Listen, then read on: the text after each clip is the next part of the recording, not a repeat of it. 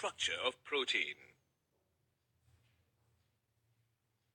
Proteins have one or more polypeptide chains attached to one another.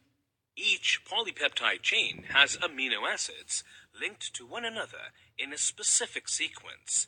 This sequence of amino acids form the primary structure of protein. The manner in which the polypeptide chains are folded or arranged gives the shape and conformation of the protein molecule. This arises from the plane geometry of the peptide bond and hydrogen bond between the CO and NH groups of different peptide bonds.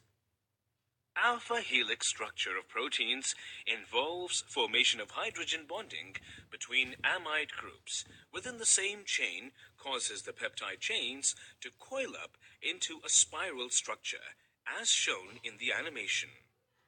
The structure, as shown on the frame, can be imagined as if one can coil a polypeptide chain around an invisible cylinder.